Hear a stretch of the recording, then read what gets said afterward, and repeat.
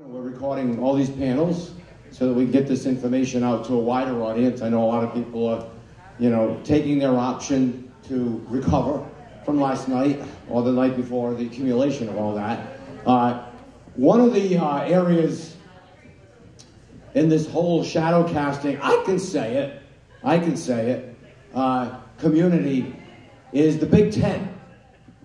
The Big Tent, and RKO Army has, we've tried to be a leader in that, but we're working with other casts like JCCP out there, and we're finding more and more across those. So we do repo to genetic opera and shock treatment, Buffy, Dr. Horrible, Fireflies. We've started doing Hedwig, and I'm probably forgetting one, but The Room. Yes, The Room. We're doing that. But this cast doing other productions. The Tesseract Plays of Boston. We'll be doing Princess Bride at our theater in September. So this shadow casting community has gotten wider and wider. Other casts are doing other things. And that's increased the size of the tent. But now we're going to take that and swivel it sideways, because now there's another area that I see is coming under the tent. Because a lot of people from the Rocky Horror Picture Show Shadowcasts have gotten involved with the Rocky Horror Show, and we've got people up here on that. And people from the Rocky Horror Show have gotten involved. They've come here. We've never had a panel actually. Tell me when not to stand. Well, no. You're good. Am I good? All right. You're good. No, So the Rocky Horror Show now. That's on me. All right. You're doing incredible. There's nothing. Anyway, the Rocky Horror Show now is, I'm seeing this as something that's coming into our community. We're going into theirs, they're coming into ours. The tent covers everybody. So I wanted to just put that preface out there towards what we're talking about up here. Now we have, to start this off, we have a group down here, that Rocky for Equality. And before I go any further, I'd like to tell us about your mission and what you do, and then we'll go from there with more details, but an overall mission. Sure. Hello. My name is Becca, and I am the creator and director of Rocky for Equality. And we are a very small production company from Augusta, Maine, and we do an annual production of the Rocky Horror Show live. And we like to, when funds are available, donate a portion of our proceeds to local nonprofits. And we've worked with several in the area, but that's what we do. I don't know how deep you want me to go into our donations. That's a good, well, good, yeah, get a little to that so we can, because once again, this is getting recorded. Sure. So if people wanted to contribute. Yeah, so the first year that we did the show was in 2011, and it was actually one of the first years that marriage equality was on the ballot in Maine. So we partnered with Equality Maine that year and had them tabling at our events and collected signatures and donated a portion of our proceeds to that nonprofit that year. Since then, we moved to the Augusta area. Our first show was up in northern Maine.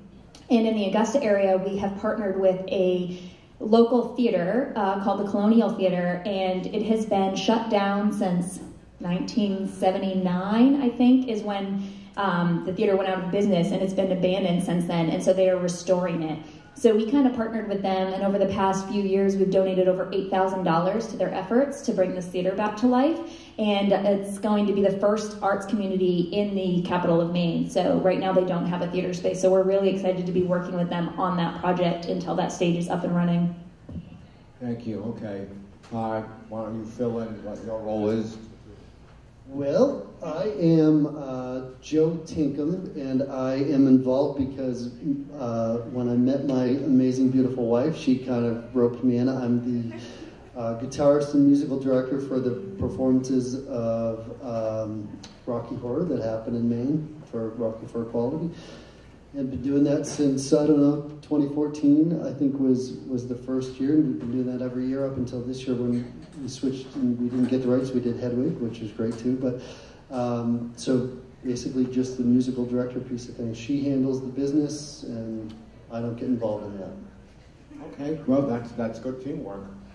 Zephyr, I want to get back to the rights, but I want to get a little more here, your perspectives on this, because you've been involved with performing in the play yourself. Yeah. As a shadowcaster going into the play, that's the other beginning. Yeah, which is kind of a weird transition. But I've been doing the Rocky Horror Picture Show for, I guess it's been about 10 years now. And then I decided to audition for a local production here, put on by Out Loud Theater, which is a wonderful group. And then, honestly, it was kind of the first time I've ever dipped my toes into the water of the Rocky Horror Show. It was really kind of a surreal experience, coming at all of this from a new angle. This is all because when we performed at Super Mega Fest, Pat Quinn and Barry Bostwick were there, and they sat through the whole thing, and I was talking with Barry after the show, and he said, "Have you ever done it on stage?" I said, "No, I haven't." And he said, "You should." He said, you gotta audition for it." So I promised Barry I would, and that was the reason that I auditioned. So I auditioned for Frank, but ended up getting cast as Rocky, which was also kind of a challenge, because that part is, compared to what it is in the play, almost non-existent in the film. It's just, so much of it is just cut out, and you kind of understand why when you start getting into the some of those lines are fucking weird. they're weird. Room is a womb to me. Yeah, why would you say that? Why wouldn't you say that? Now, Ray, you actually had the experience, you got a lot of background on this, over in Europe, where clearly the Rocky Horror Show is the thing. Yeah. And it's not the Rocky Horror Picture Show as much. Yeah. Tell us about that experience. Yeah, well, I'm a theater professional. I've been doing theater since I was a kid, and I've traveled. A big part of my focus in studying theater was the Rocky Horror Show. I've been studying it for about 13 years now, the stage show, and I was fortunate enough to get to travel to Europe and see it in Sweden and the UK, which were both radically different productions compared to what's in the US. And I've seen it all over the US as well. But Sweden in particular was a next level experience. So it was, it's great because there's so much directorial freedom with the play compared to the film. And you can take it in basically any direction. It can be a comedy, it can be a farce, it can be a horror story. It's just amazing what people do with the piece.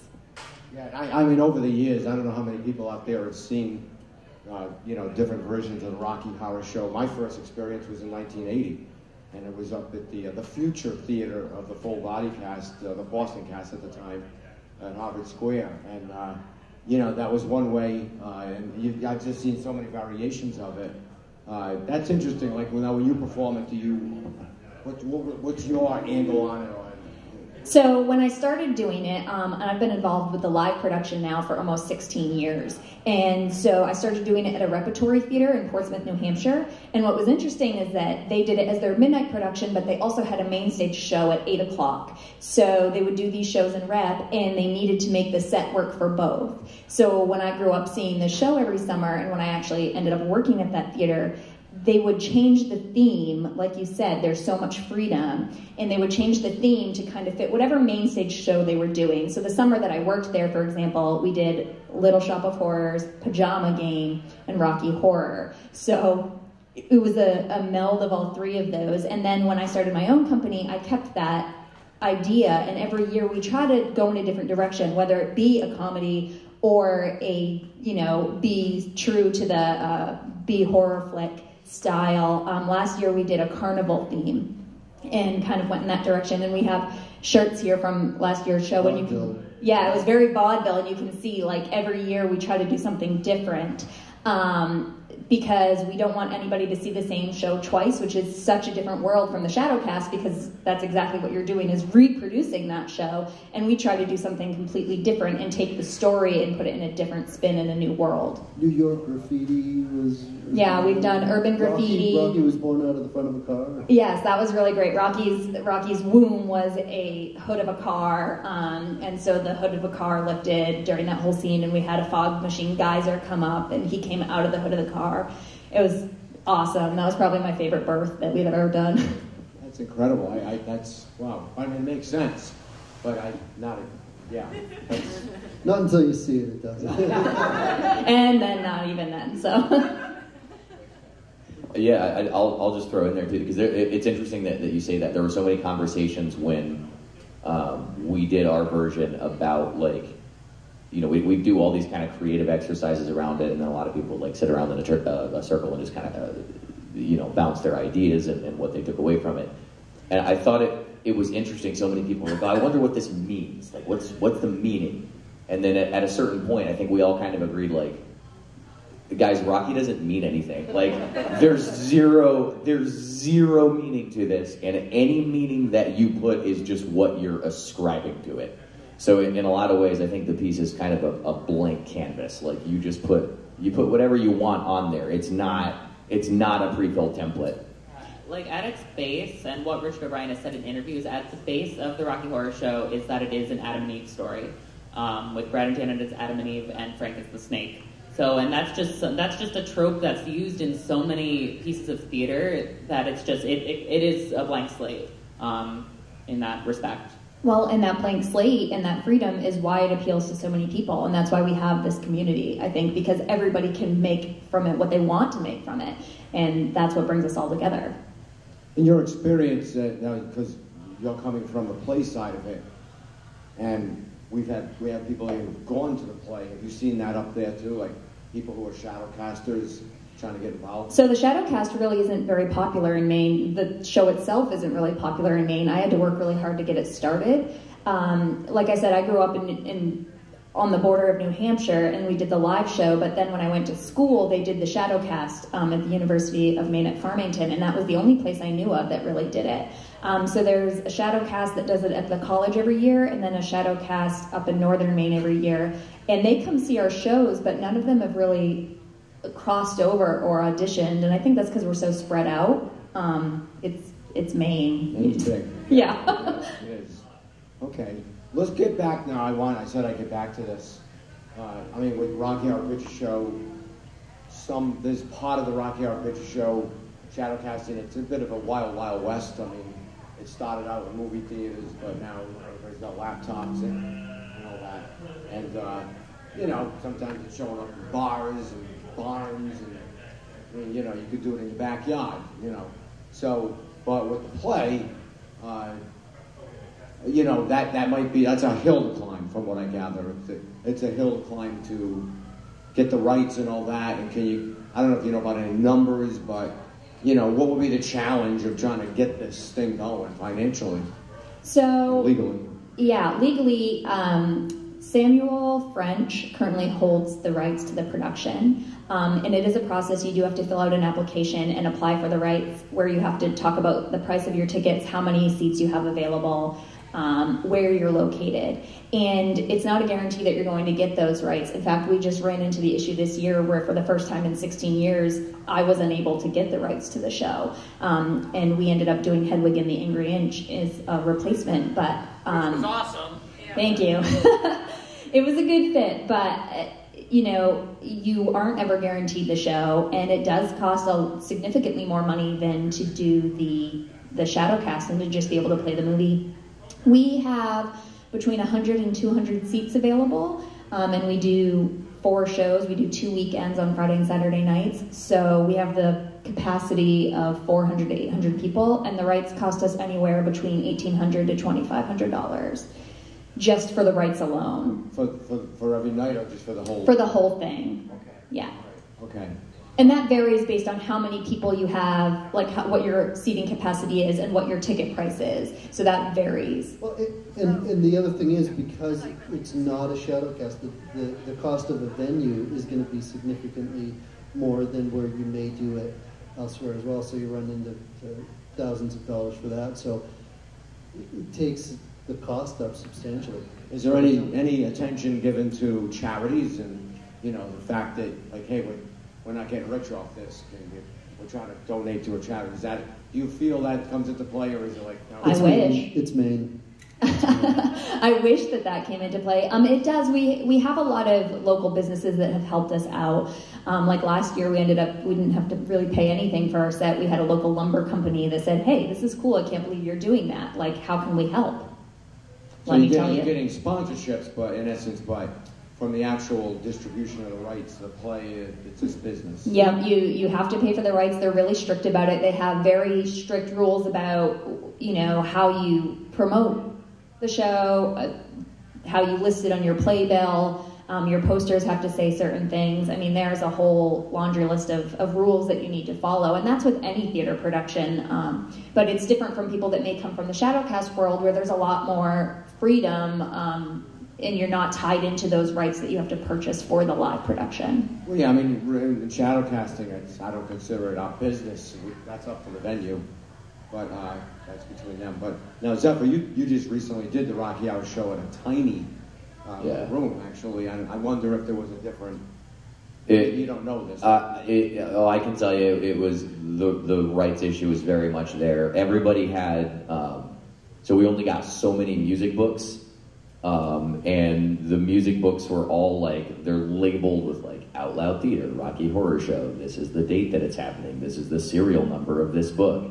And you cannot take pictures of the music or photocopy the music or anything. Even, I'm sure it all exists for free outline on the internet, but it's all watermarked and serial number, and I remember thinking at one point, oh man, Roy would be losing his goddamn mind if this was...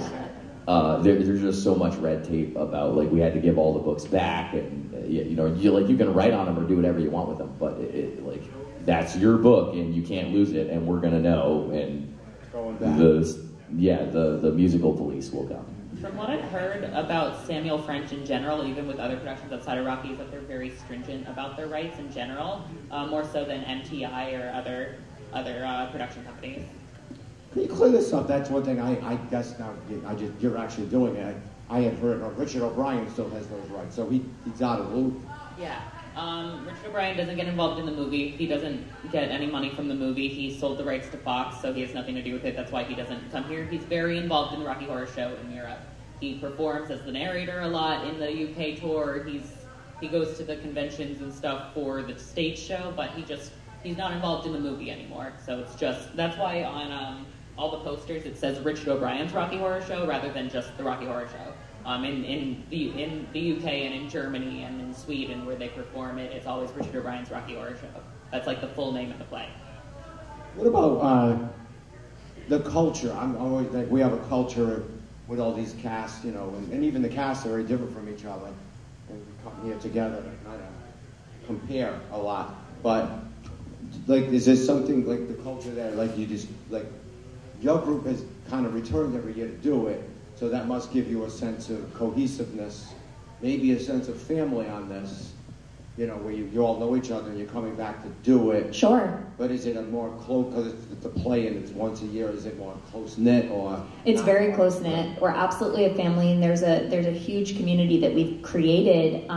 Since we started, this was our sixth production that we've done. It was our sixth season, and we've had over 70 performers throughout those 6 productions. Which is incredible. And almost all of them are still involved in some way, whether it's auditioning the next year or working front of house or volunteering for the merch table or just helping us spread the word online. And we have also created a community with our audience members as well. And we're starting to see those same people come back year after year. And our audience is growing. Last year was the first year that we sold out the show, which was monumental for us. And it's because we're creating that community. And that's what Rocky Horror has always meant to me, was that community where we create an environment where people can feel welcome and accepted and just be free to be themselves. Right. That's interesting to me because it's we're so... I feel almost this like distant cousins or something. We should, we're doing it here now. You're here, but like I say, we're a big believer in the big tent and bringing. I just think the two communities together. Why not? And that's why I'm hoping we can. I don't know if there's any type of conventions for the Rocky Horror Show. Probably, it's your community's more maybe to your group, your specific group, rather than other groups out there that do it. Yes, I would say that. Audience, I think, is pulling from the larger community, from people that are fans of the Shadowcast. We've had people come from Canada. We've had people come from Massachusetts, New Hampshire. I mean, we've had people come just because they know what you guys do. They know the Shadowcast and they know the movie and they want to check out, the original production. But do you have, like, relationships with other Rocky Horror casts? There really aren't that many. I mean, like I said, the college does it, but that's different students every year because those are just students coming and going through school. And then the Shadowcast that does it up in northern Maine, the woman who plays Frankenfurter there every year, she's been very involved with our production. But really, I think it's because we're so spread out, honestly. Yeah. Do you think there's ever going to be an opportunity where, or do you think it would make sense to actually have a Rocky Horror show be part of a Rocky Horror Picture Show convention weekend? Actually putting on a full-on production, having a house come build out a full Rocky Horror show. Would that be something that we as Rocky Horror Picture Show con attendees would embrace? Is it possible? Could it happen? Why hasn't it happened? Go. That's a great question. I mean, those of you here yesterday saw us do a version, of RKO Horror Picture Show, and it's well attended. I'll probably get feedback about what they thought of it, but to just go all the way with that and actually, get up and perform, because that would impugn upon the convention the rights issue and all that, but that's not insurmountable. No. What you're talking about. I think that also comes with some extra hurdles, though, because one thing about doing, a show like Shock Treatment or Rocky Horror Picture Show is it's kind of a pre-built template, right? Like obviously different casts have like slightly different things, like, oh, we don't usually do, this part, or like, oh, usually we come in from over here. But for the most part, like 90% of it is the same staging, the same costumes. So really, I could go to almost any cast in the country and just drop right in and do it. Yep. Like maybe there'd be a couple of bumps, but you could do that.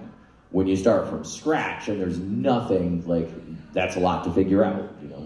I would say it probably have to be the convention built around an already running Rocky Horror show.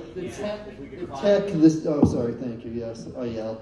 The tech, I mean alone, the lights, the sound, when we do Hell Week before production, you're often taking a band, even though we do very often the same band members, but we're taking a band that hasn't probably spent much time with the cast, and the lights folks are setting up with the sound folks that may be different from the year before, with a stage that's still being built behind you.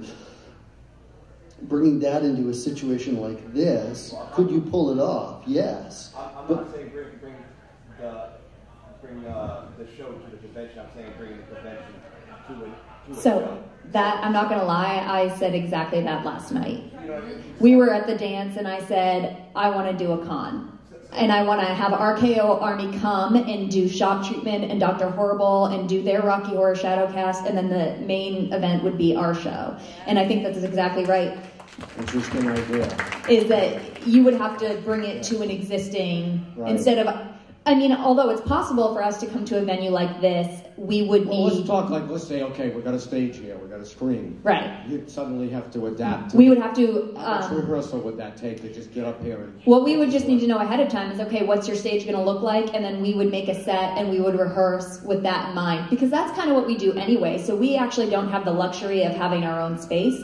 So we rent a venue, and so we rehearse anywhere we can get a room. And we will tape out on the floor what our stage is going to look like, and then we go into that space, and we have only a day or two, a couple days to put that all together. It would be the same kind of thing. So if we knew what the con was going to look like, and we knew what the venue was going to look like, we would just prepare for that and design our set to be a pop-up set in that space.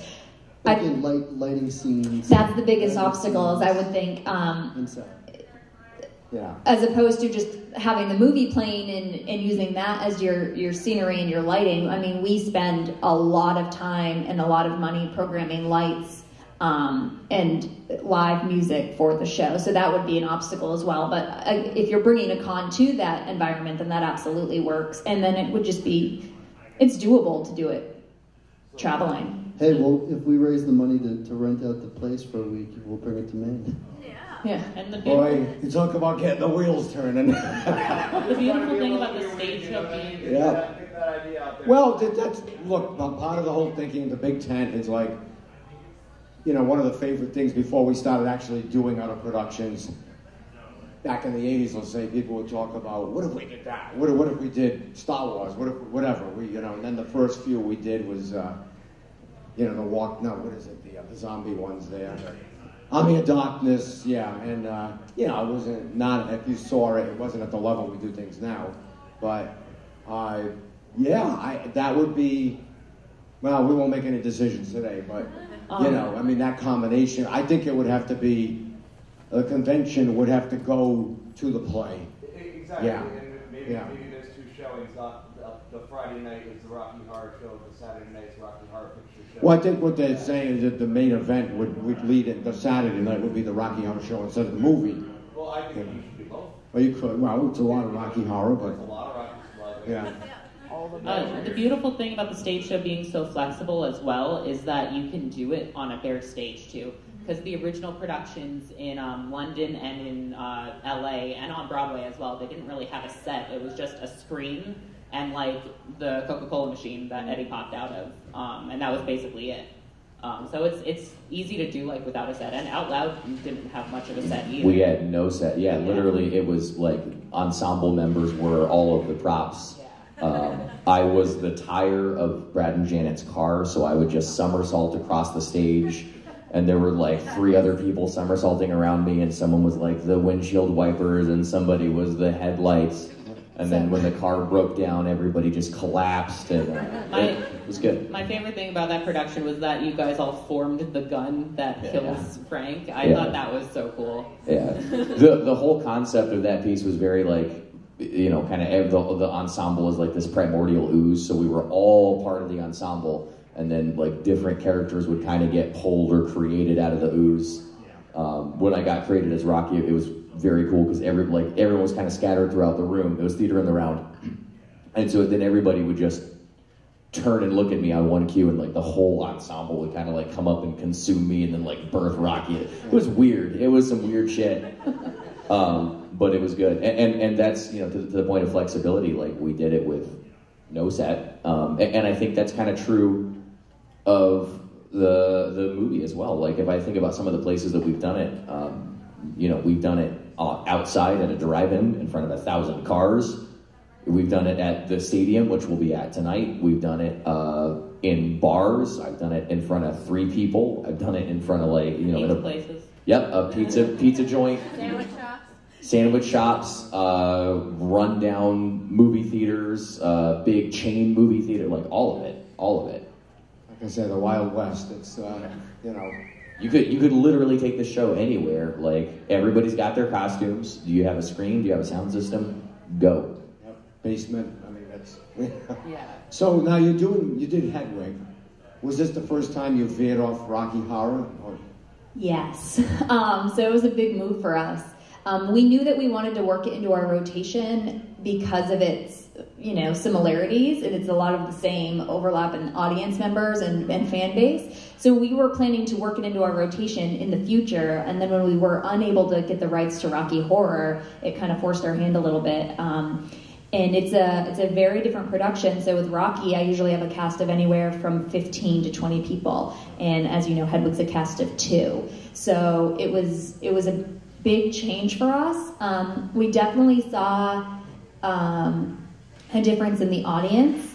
Not as many people were familiar with it, and so it was, we had to recreate, we have to find people and teach them about the show, which is kind of how we started Rocky, because like I said, Rocky's not super familiar in Maine. So when we first started Rocky for Equality, we really had to teach our audience about what this show is and what this community is. And now we're going to start that process with Hedwig. What was the psychological effect on the cast? Like, was it like invigorating to do something different? Or? I think so. I wish he was in here, but our Hedwig is here today. He's out in the hallway at our merch table, but you should. He played Frankenfurter last year, and he played Hedwig this year, so we can ask him what his opinion is between the different... Well, the reason I ask is because we you know, there's an internal argument in our community, and we're clearly on one side of it. We believe that great people can do more than one thing, and it doesn't detract from the main thing. Absolutely. You know, it's just, you know, why limit people? And we have found in our case, and for those of you here before Repo last night, Diz Foster was up here, and they were talking about, you know, like people getting involved with Repo and getting involved with Rocky Horror. We've had people come into our other Shadowcast, and then they eventually get involved with Rocky Horror. And I'm just thinking it might increase the size of this community that you have and all that. So my question that we dragged you in here for, impromptu. Where am I? My question was, you know, doing Hedwig this time, it was the first time you veered off the Rocky Horror Show. Mm-hmm. Was it mentally invigorating to do something different and take your, like you're ready to go back and do Frankenfurter, but now you did this, did you feel like it was stimulating you? Oh, absolutely. I adored doing Hedwig so much. I have so much heart for John Cameron Mitchell's words and the music that Stephen Trask wrote, and I adored singing the show, and I adore Rocky and all its permutations, everything it can be every time you do it, and how changeable and malleable it is, but I also adored the depth of the Hedwig story. So it didn't take away from your feeling for performing Rocky Horror. It's just expanding your own personal horizons. Absolutely. It might even keep you involved longer because there's more to do. It's analogous in a way, of course, the spirit of, you know, doing whatever the fuck you want to do, dressing however you want to dress, and of course the rock and roll soundtrack. The two shows have in common, I think, that for modern musicals that you can put on nowadays, they both just are a ton of fun musically, and they rock so much. And a double picture show. Right, we need a double feature. Yeah. Let me ask you this: there's been some backlash in the community about, you know, what's going on the screen up there, and, you know, things that we used to laugh at in the 70s and 80s, and Frankenfurter's going in and he's non-consensually, you know, doing stuff there. That's the movie. It was made in 1975. That's the movie. We can't change the movie. You know, we still love this thing, want to have fun with it. You know, we're trying to work through that. With the play, as you said earlier, you can do what you want. Have you ever found, you've been doing this many years now, have you been affected by anything exterior? Like, maybe we should get away from that in the next version we do and kind of do this instead. So, I haven't really encountered it too much. Nobody's complained, nobody has said anything, but we as a cast have talked about some of the callbacks, and some of the callbacks that made some of our cast members uncomfortable that we stopped using. But in terms of doing the show, we do the show as it was written, which is very similar to the movie, and I think what's important is just how we present ourselves as a group outside of the show, and, you know, how we support those issues in the community, as opposed to when we're doing the show, which is a piece of art that is written. The show was from 1970, movie 1975. Like, it is what it is, but it's how we present ourselves as people afterwards and as members of this community, and how we can be forward-thinking in those changes and still appreciate the art for what it is. Thank you for saying that, because I think some people, you know, we're trying to work our way through it too. And that's an outstanding way, how you present yourself personally, and your own personal conduct is what counts. Yeah, absolutely. Thank you for that. Let me open it up a little bit. You know, if anybody has any topics that you'd like to see covered, or anybody got anything? Yes, sir. You mentioned the callbacks. I just was wondering, you know, sometimes people aren't familiar with the show. Do you have someone prompting callbacks or anything like that? So when we first started, it was me. I was the only one yelling things in the back of the room, because I had been doing it for so long in Portsmouth, and so I brought all those callbacks that I knew, and they've caught on. Like I said, we've had over 70 performers do the show with us, they all know the callbacks now. We've had repeat on. I don't know that. Yeah. You've ruined my story. Sorry. Make me a liar. But the cast has learned them. Our audience members that come back year after year have learned them. And like I said, we do have people from the Shadowcast community that do travel to come see our show. Last year was really fun. We had a gentleman from a New York Shadowcast come, and he actually threw my cast off a couple of times because they were hearing callbacks they had never heard before, and it was so much fun to just have another perspective from a different area of the country come in from a Shadowcast performer and bring new life into those callbacks. But yeah, the community's growing, they're learning as we grow as a company. There's also that same, I just thinking about the callbacks, the way that some of them would kind of pop up organically with these sort of in-jokes with the cast, which I know we've seen all the time. Like, people will make a joke about the cast member rather than about, you know, the character or something like that. And there was just this awesome example. Our narrator was played by Ted Clement, is the guy's name. He was fantastic. And somebody, on the line, inclement weather, somebody in the audience yelled out, "Ted Clement weather." And that was the closest I've ever come to break it on stage. I was like, fuck, that's good. Also noticing in the UK, the stage show is king. So like the way that we treat the movie here is how they treat the stage show there. So the stage show has its own set of AP that's completely different. Also with the Broadway revival from 2000 as well. So there are lines that are specific to the stage show with stuff like, because Rocky has lines in it, so there's lines about that. Like I said before, a womb with a view. It was this room is a womb to me, and I said it's a womb with a view. So it's stuff like that, and there's just these little jokes that just come from those lines as well, so that don't work with the film. I see a hand out there. Yeah, so I had never realized that people will scream callbacks during like the play production, because whenever I have like heard or seen like the play, it's always been, you know, on a stage, like kind of like a Broadway Kennedy Center type deal. And so I guess like what I'm saying is, do you feel like you're your own community separate from like other people performing the play, or do you feel like those people are just like doing it in a one-off time frame? So that's a great comment / question. It's a very different world between like a Broadway quality level performance versus what we do. What we do is a lot more similar to the pizza place performance of a Shadowcast. You know, we are not a big fancy theater venue. We're a very small scale show, and we like to create intimacy, and we encourage those callbacks. So part of our ticket process and part of our promotion of the show is talking about the audience participation. And we have a whole page about it on our website, and when you purchase the tickets, it says what to expect at the show. And we talk about props, because there's a difference between props with the movie and props with our show. We don't allow a lot of the props because of the safety of our equipment and our actors, because there's a lot more going on stage and a lot more equipment on stage. But we do allow some props that are not dangerous. So we make sure to mention that for people who may be coming from a Shadowcast background.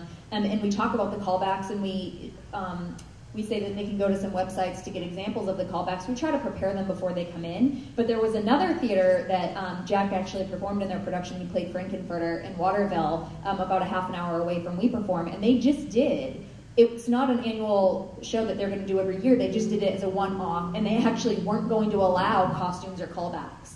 And then they got so much backlash that they ended up saying, just kidding, we're going to have a costume contest and callbacks are welcome, because people were super pissed. Thank God people did not listen to them. They were just like, please be quiet, except for on the weekend performances and Halloween night itself, and everybody else was just like, slide, asshole. Yeah. I am so used to and this is kind of a weird gap to bridge, I think, between the theater and the Shadowcast is, like, you know, there was a point in rehearsal where people started talking about, like, oh man, like, people are going to come in and yell shit at us while we do this. That's going to be weird. And I was like, yeah, guys, it's going to be real weird. What's that going to be like? And there was also, I felt like, at least in the audiences that we get, almost like a hesitance to do it. You know, our director would kind of get up before every show and say, like, yeah, you're welcome to, you know, yell shit out. But I felt like, I don't know if you guys run into this at all, I think with the Shadowcast, people are so, like, that's the thing, right? That's its reputation. Like, everybody knows, even if you've never seen the movie. Oh, you can go to the Rocky Horror Show and people are like being rambunctious and yelling shit and like throwing stuff, and like that's kind of part of it. But I felt like some of the audiences in the show were like, you know, somebody would yell something out and then like the audience would laugh, and there'd kind of be this moment of like, oh, is that okay? Like, are we allowed to do that? Because you don't do that at a theater, right? That's rude. but it's okay at the show. And I felt like there was kind of that like breaking of ice. Like, you kind of have to get the audience of like, no, it is okay. You absolutely can do that. We've gotten to the point that, especially if you're Frankenfurt, you better be prepared, because the band is going to yell some very perverse things at you from on stage. So it becomes kind of a, that increases the likelihood that the audience is going to participate. It's just everybody's yelling callbacks. I think it's wonderful. I know it is a change in culture, though. Huge change in culture. I know the protocol that the director sets forward in the UK production is that the only people allowed to interact with audience participation are the narrator and Frank. So Frank kind of has that freedom to improv a little bit and play with the audience just because that works for the character. I've never specifically said that, but it really only seems to be Frankenfurter and the narrator that will interact that. Yeah. Yeah. Like, yeah. It's like a strip club. We can touch you, but... Yeah. You can't touch us. And we say that in our rules, yeah.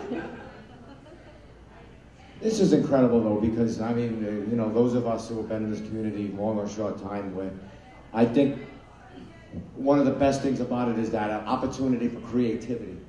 And I'm just so glad you guys came down, because, we're trying to, like I said, merging, getting people under the Big Ten, and you're seeing what we're doing, and your wheels are turning, and now you tell us, you get our wheels turning, and we're not making any exact plans right now, but I think one of the most fun parts of this community, I mean, like the pre-shows, the video pre-shows last night, the live pre-shows you're going to see tonight. I mean, I know just the RKO one, at the time of rehearsal they put in for that.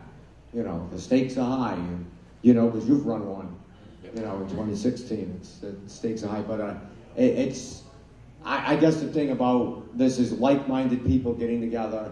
That's what we're all about, bringing people under the tent, and that's exciting, and we'll be having a lot of discussion. Yes, Keitha. I just want to say I've never gotten to see the stage show of Hedwig and the Angry Inch or the Rocky Horror Show. But I want to know who is producing a run of either of those shows and ending it with a Rocky Horror Convention. Do I have to do it? Have I mentioned it enough times yet? Unprecedented ground. It'd be beautiful, because I feel like as a Rocky Horror Picture Show person, I would love to experience everything that goes into the Rocky Horror Show. And they are different, and I think that they would work really well right next to each other, and you'd have a full house of crazy people experiencing something that really hasn't been done yet. So I think somebody should do it. We weren't joking about the idea of doing that back to back. Yeah. There's no reason why the main event can't be a play one night and a movie. there's actually, There's no rule on this? well, actually, I don't think it's no longer a joke. yeah, no, Static from FBC actually is, I don't know if he has already or if he's running a production where it's the Shadowcast one night and the play the other night. So it's not like a convention, but it is something that he has done or is currently doing. Okay. But I don't know too much about that, so you have to ask him about it. But yeah. Well, any other questions? I don't want to. Yes, John. Just curious, a lot of your performers are involved in other musical theater, or just primarily musical? It's interesting because I think the majority, it's probably half and half of we got theater people who came to do the show because they just wanted to audition for a musical, and then the other half was people who are maybe intimidated by theater and had never tried it before but felt more comfortable trying it with Rocky because it was something that was a little less scary, a little more familiar. So I think about half of our actors that first year had never done a show before in their lives, and they were just trying it because they know Rocky and they just wanted to try something new. And then the other half were performers from other local theaters. Jack does other local productions. Some of our other actors that are here have come from other backgrounds. I do other musical theater. I've done other theater my whole life, so half and half. What's the show that you're involved in next now? It's kind of a 180 from. Oh my God, from I am Headway choreographing My Fair Lady. Let me tell you, it's going to be a change. Yeah, it's a weird planet to crash onto. Wonderful planet Janet for a while, and then have to go do something completely non-analogous to Rocky Horror. So it's a lovely oasis to return to that you know will always be there. Do you two perform in the show, or are you just directors? So, I had to perform in our 2014 production. Our Magenta got arrested and went to jail. Yeah, that'll happen. So, we were like, what do we do now? I guess I know all the lines. I'll do it. But I'll let Joe talk about his role. My role? Yeah, we just... so Rocky Horror to me, I didn't want to do this. And it's not that I didn't like it, but like I knew Rocky Horror because in the 90s, like VH1, when I was in college, would always have like, oh, it's, around Halloween. And then she said, well, I want to do this. This is something from my world I'm going to bring in. And I was like, all right, well, I love like really technical 80s music because that's what I grew up on. So how are we going to make this a rock show, not like the productions I see her in where you hear the band out back and there's the drummer and the people you can't see, but how are we going to make this loud and like you're coming to a rock show? And so that was the whole idea. So actually getting to perform with her was actually kind of a dream come true because it was like she got to be in a singing role and I got to play it, and that was actually a really cool thing to be able to pull off that we didn't expect to happen. So that's around. What's that? Yeah, the band's on stage, so we're together. So that was our one time really performing together, and I hope we actually get to do it again. So. Jay Chris, you got a question back there. I do. The look and feel of the Rocky Horror Show, as well as the Rocky Horror Picture Show, is very, very much driven from Sue Blaine, the costume designer. Over the years, lots of different productions have intentionally chose to take elements of her designs and incorporate that into her production, and other productions have specifically decided to not include elements of her designs into their production. What do you think is a best strategy for that? And if so, are there certain iconic costume pieces that have to be in the show? Well, I am somewhere in the middle. I mentioned earlier that we always do a different theme every year that we do the show so that we're not doing the same production twice, and we always put a different spin on it. So my costumes tend to take the pieces that were from the original, but then how do they fit the theme now? Really the thing that's always the most important to me is Frank's costumes. He's always got to have a big reveal where part of his costume is torn away, whether it's the cape or we've done all kinds of other things. I can't think of anything now, but every year we do something that relates to the theme. So his big reveal always needs to have a costume piece. Yeah, in 2016 we had our Frank, who's here now, to begin in the audience as sort of an incognito audience member, and at that part of the program she got up and shed her garments and came strutting forward, and I think it was effective. I didn't recognize her, and I sat like a mile across.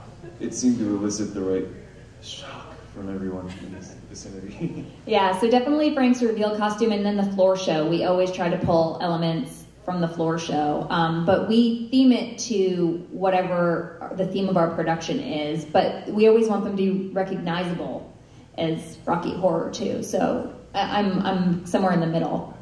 I think there are costumes that are so kind of they're icons. Like they're so steeped at like you know the Frankenfurter's the black corset and the Rocky's got the little gold shorts and the Janet. And I think it really depends on kind of what you're trying to do, with the production. Like I've seen some people really do it really close to the movie where they're just kind of trying to be as close as they can to the film on stage.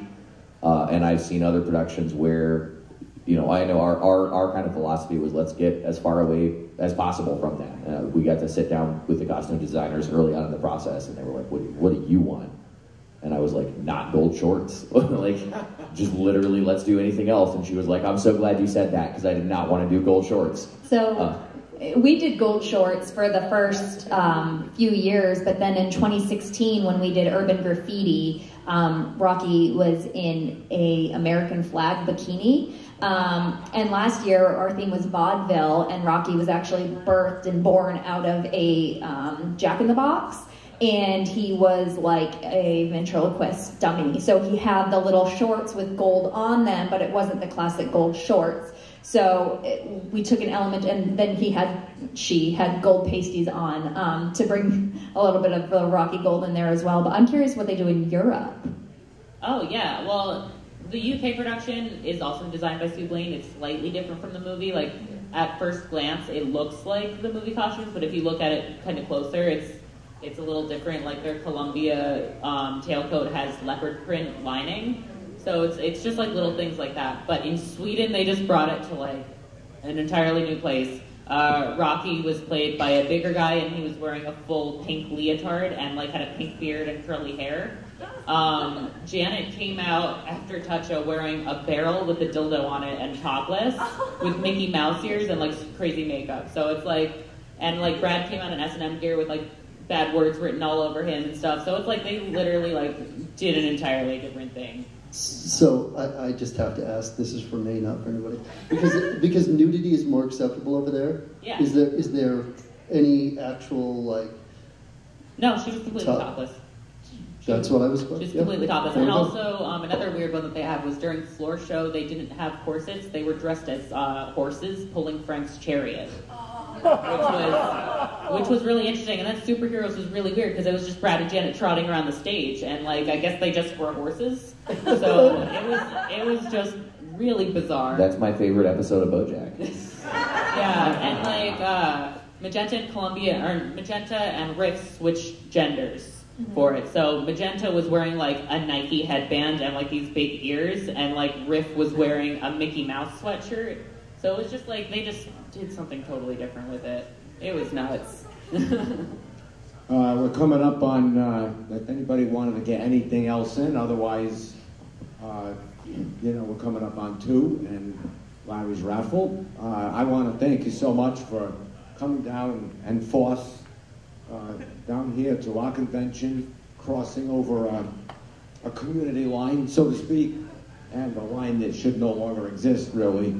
But, we do different things, but like I say, we're all about that big tent and making the community bigger and letting people's brains go in all directions. That's one of the funnest things of this community, is letting that happen. I'm looking forward. I can't wait for the pre-shows tonight. And anyway, thank you very much. Before I say, let's play the music, and for a quick 5 minutes, bring Larry up here for the final panel event of the convention. Anybody who can help us with breakdown, we're going to have the stage needs to come down at 3 o'clock, right when Larry's done. We'd appreciate some hands. Some of us have to run off to the stadium. But anybody put out word to your friends, hey, RKO needs a little help here. We just want to try to get this stuff out of here as soon as possible. Other than that, thank you again for coming down here and joining us and sharing your experiences with us, and probably we got a lot more to talk about. So absolutely. Thanks, everybody. Thank you.